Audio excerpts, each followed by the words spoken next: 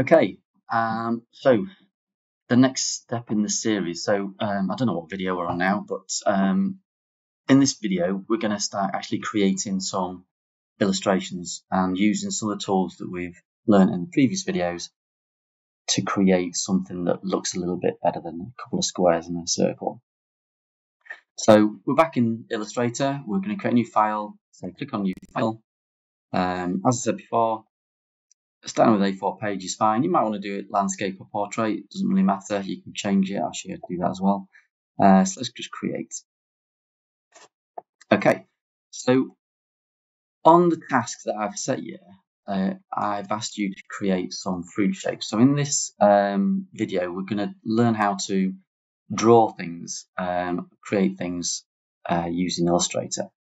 So for the task, it asks you to do 3 different fruit. And so to do this, probably the best thing to do is to find some pictures. So one thing that's always useful when you're creating a drawing or an illustration is reference. So let's just find some fruit. So let's go for lemon. And let's click on images and let's see what we've got. So I want a picture that's got a fairly good image. Let's go for this one. It's got some leaves. It's also got some lemon slices. So we've got a bit of scope there. So we just copy it. So right click copy, go back to Illustrator, Control V, and we've got a picture of some lemons. You notice it always has a white background unless it's transparency. And let's get another one. Let's go for melon. Lemon and melon. But I want a watermelon, so let's just type in watermelon. And let's again go for one where we can see a bit of everything. So we want to be able to see the outside and the inside. Let's go for that one. That one's okay. I have to stock. Copy image. And then paste. Big image. So let's just scale this down. So if I don't hold shift down, it will distort the picture. So by holding shift down, it constrains the proportions of the image. So we've got some reference now, so we can actually look at something when we're drawing. And it's really important to have reference, because if you don't have reference to something, you are drawing from imagination and you might not always get that right. Just got a cup of tea because my throat is getting a bit dry. So let's start off with lemon. So let's just look at it for a start. So it's yellow. It's got like when you cut it in half, it's got these segments. So we've got 1, 2, 3, 4, 5, 6, 7, 8, 9 segments. It's shiny because it's got reflection on the outside. The leaves are green with a very simple shape. They're not very serrated or anything like that. So, you know, when we start drawing this, we don't have to start tracing it. Tracing it is a little bit lazy. You know, you are being directed by whatever that image looks like rather than creating your own. So use it as inspiration rather than actual just, you know, drawing and copying it. So I'm gonna keep this quite simple, these illustrations. So we're gonna go for a very sort of flat sort of like 2D image. So what we're gonna do is I'm gonna draw the lemon. So I'm gonna start off with using the ellipse tool, and I'm gonna draw a circle. Now let's just change that to a colour. Now we're not bothered about what colour we're using at the moment. We're just creating shapes. So let's just say we're going to create this. So I'm going to need another. I've got the outer circle, and I'm going to need the inner circle. So I'm going to need to divide this up. So let's just start off by dividing this up. So let's start off by creating the segments. So to do this, what I'm going to do is I'm going to draw some lines through it, and I'm going to try and keep them in the center. So I'll shift down all those to make sure that they're straight. And then what I'm going to do is I'm just going to position these so they all go through the center. And we'll see why in a minute. So let me just zoom in. And then just go to outline. So what I want to do is make sure that all these lines go through the center point, because we want them all to touch. And it's pretty close. Still a little bit there. Not quite center. Not quite center. You'll find that when you start working in Illustrator, the more accurate you can be, the less faffing around you'll have to do later on. It pays to be accurate at the beginning. It saves you from having to faff around at the end. So I've divided that into 8. I know there's 9 on there, but 9's a really difficult number to sort of like divide up into a circle when you're starting to learn how to use Illustrator. There are ways of doing it, but we're just going to keep it simple. I don't think anybody ever's counted the segments in a lemon. So, you know, if you have, I'm sorry that there's only 8 on this one. So we're going to select it all, and using the Pathfinder, we're going to use the divide tool to cut it all up. And it's nicely got rid of all those little leftover bits that were sticking out the edge and given us all, actually, until you ungroup it, we won't know, object to ungroup. It's given us some little slices, like pizza slices. Oh, you're kidding me. I didn't press record on that. Okay, so the first part of this audio is going to be rubbish, and now it's going to get a lot better. Because I've just pressed record on the microphone. I can now see it counting up. Schoolboy over there, but there we go. We all make mistakes. Okay, so we've now got our segments, and what we want to do is we want to flip this from being white on the inside and pink on the outside, so they're solid shapes. So let's just flip them around, and we're going to get rid of the line. So we've now got these segments. Okay, so let's select them all, and if you can see on here, they've got like a curved edge. They're not angled. They've got a little curve to them. So what we're going to do is we're going to hopefully be able to do this in one go. Let's see. Now, can you see that one's got one, that one's got one, that one's got one, but these two haven't, and these two haven't. It's because of when I drew it, what's going to have happened is there's going to be 2 points on some of these bits of pizza. So we're going to have to like do a little bit of digging and getting rid of those in a bit. But for the time being, we'll be able to do the other bits. So we're going to use what's called the selection tool, the lasso tool, and we're going to lasso the points. So this is a new tool for you. You haven't used this before, and it's just a way of lassoing the points that you want to grab hold of. So as long as your lasso goes around them, it's selected all those. Now, I could have drawn a selection over it, but it would have got the ones in the middle as well. It would have got these. So I just wanted the outside edge one, so I used the lasso. So now I can go to my direct selection tool and then grab hold of my little circles here and then drag. And so it's creating that sort of like curved shape of the lemon. Now then, let's see what the problem is in here. So let's just go in here. So let's find out which ones have got. So that one's got a point, this one hasn't. So I'm guessing that there's more than one point here. So we're just going to delete one of those points. There we go. So that's got the point back. Has that one gone? Let's delete one of those points. Let's see, has it come back now? No, let's delete another point. There it goes, come back. That one's okay. That one's probably got more points. It's still got points. So let's just, oh no, that one's back. And then this one, minus, right. So it now looks like they've all, oh that one doesn't. There we go. So they've all now got circles to be able to curve the inner radiuses of those points. So again, we can get the lasso tool, circle around those, go back to the arrow tool, and now you can see they've all got a little circle, so I can pull those and create the center point. There we go. So we've got now a starting point for our segments. The segments though don't touch, they've got a little gap in between. Now we could put an outline around them, I could just select those and get an outline and say put a white outline on it, and that would do the job. So you could do that. That's a way around it, but I think that might create some problems later on, especially when I'm colouring this sort of like the pith area. That's what I said, pith.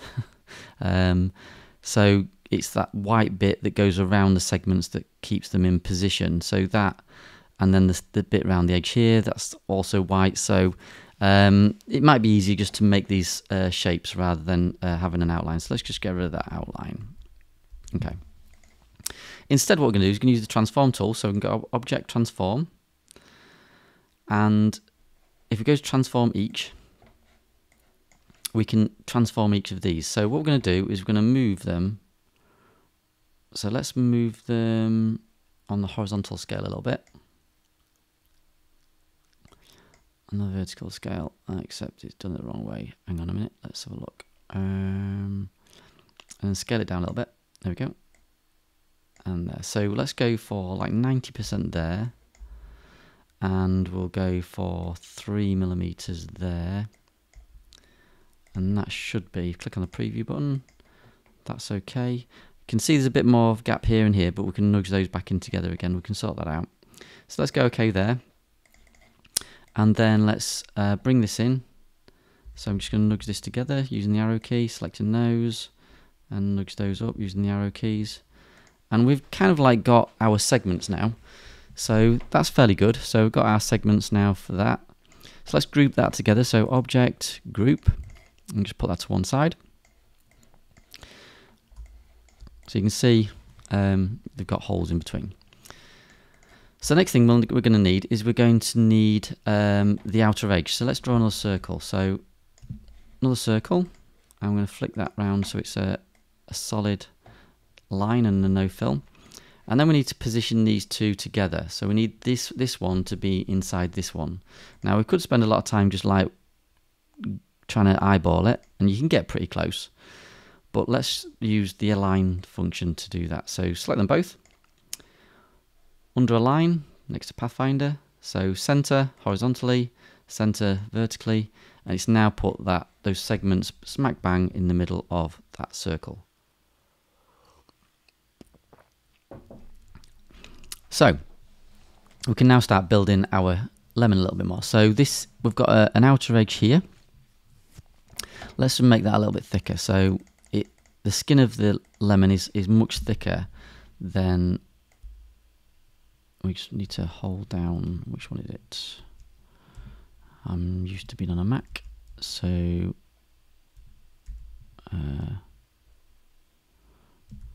oops, not that one. Control Z. So is it that Windows Alt? No. Control Windows, is that it? No, it's not Control. Windows Alt. No, it's definitely not that, is it? Okay, bear with me for a second while I learn the shortcut key on the PC for creating it to scale from the center. At the moment, I'm not having an awful lot of luck. Bear with me. No, it's not that one. Alt. Ah, there we go. Is it just Alt? Yes, it's just Alt. Shift. Right, so there we go. So Alt Shift on the keyboard. It's different on a Mac. You can make it a little bit bigger. So I'm just going to make that a little bit fatter. It looks like it's gone off center to me. There we go. Let's just do it again. That's better. Okay, so now I can make that outline a little bit thicker about there. So we've got the outer edge, the inner bit, and the segments. So that's looking pretty much like a lemon to me. Maybe a pink grapefruit if you're being like pedantic, but yeah, it's kind of like looking like a lemon shape. So we can colour this now. So let's put that in yellow, and let's put this in yellow as well, like so. So now it definitely looks like a lemon. Okay, so we're good. So let's just add another artboard and let's start moving on from that. So we're going to go to artboards, add an artboard. No, I added a layer. Artboard, and then I'm going to copy, Control C, Control V, and move this over here. So now we can work on this over here. Now, one thing that you can do is you can convert a line to a shape. So at the moment, if I want to change the color of this, I have to do it in 2 bits. So I can't just select it all and go, I want it yellow, because it'll just fill it all in yellow. Because it's made up of a line that's yellow and a fill that's yellow. They're not, they're separate. If I make this one a line, I just get an outline. And if I make that one a fill, I get a solid. So ideally, what I'd ideally want is I'd want both of them to be fills. Okay. So what I can do is I can select this line and go to Object, Path, Outline Stroke. And what it's going to do is going to outline the stroke. So I'm going to get a line, a path here and a path here, the thickness of the line. You see? So that's now a fill. It's no longer a line. It's a fill now. So I can now select all of those together and you can see that they're all the same colour. It's only confused because it doesn't understand that what I've done. But I can now change them all to one colour now and just click around my artboard. Ooh, a lime. Maybe that's a lime. Orange. It's such a versatile shape that we've created. Maybe I should have picked lime, orange and lemon. Then I wouldn't have had to draw so many things. Anyway, let's go back. So we've got our lemon now, and the good thing about our lemon is it's made up of fills. There's no lines at all, so we can easily convert it. So I can now group it all together, so Object Group, and I can scale it, so I can make it bigger and smaller, like so. So the last little thing we want to do to our lemon is probably create some leaves. So if we look at the leaf shape, it's like an eye shape, like this. So the very simple way of doing that, so we're going to use the ellipse tool, and I'm going to create one ellipse, copy paste, and put another ellipse down here, so they're overlapping each other, and I'm looking for this shape here. So if you've been listening, you'll probably think, I know what Pete's going to do. He's going to use the Pathfinder. So he's going to go to Pathfinder, and he's going to use that option there, intersect. And bosh, we've got a leaf. So let's get a colour from our swatch. Let's go for a nice rich green colour. So there we go. So there's a leaf. Rotate it round, and let's put it on a 45-degree angle. So if you want to do something on 45 degree, you just hold shift and it'll do 45 and 90. So let's do 45. There we go. That keeps it nice and so like geometric. So let's just move that to the back. So Object, Arrange, Center Back. Now can you see what we've got here? We've got a bit of a problem, because when we change that line to a fill, it got rid of the bit that's the white. So what we've actually got now is we've got a hollow bit. So we need to rectify that. So simply done, all we need to do is draw a circle again. So we can draw a circle. As long as it's bigger than the inside and smaller than the outside, that's all that matters. Let's just move that to one side and then just align it again. So align, center, center. And then we're going to make that white. And then we're going to Object, Arrange, Center Back. And then group that again, Object Group. So now we've got a solid. So we can put our leaf back in there. So we've got a leaf. So let's just add another little leaf. It looks a bit lonely on its own there. So copy paste, scale it down a little bit, and then just bring it into position. Let's put that at 100 degrees and send it to the back. So Object, Arrange, Center Back. That looks cool. That looks good. I like that. I'm liking my lemon. So that I'm happy with that. So we're going to group that, object group. So that's our lemon shape done. In the next video, we're going to look at the melon, and we're going to look at how we can create a melon. So I'll see you in the next video.